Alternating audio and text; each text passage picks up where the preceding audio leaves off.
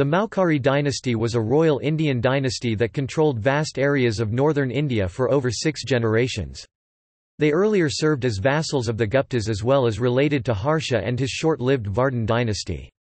The Mauharis established their independence at Kannauj, during the 6th century.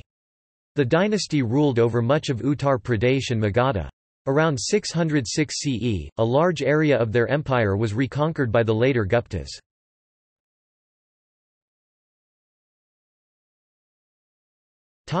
Rulers.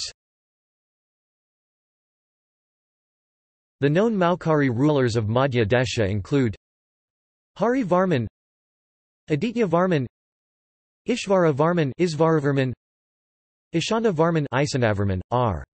c. 550 to 560 CE, Sharva Varman, Sarvavarman, R. c. 560 to 575 CE, Avanti Varman, R.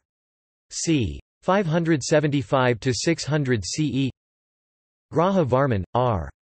c. 600 to 605 Sethi Nagarjuni cave inscriptions attest the existence of another Maukhari branch. This branch ruled as feudatories, probably that of the later Guptas. The known rulers of this branch include Nrpa Sri Yajna Varman, Nrpa Samantachudamani Sri Shardula Varman, Anana Varman.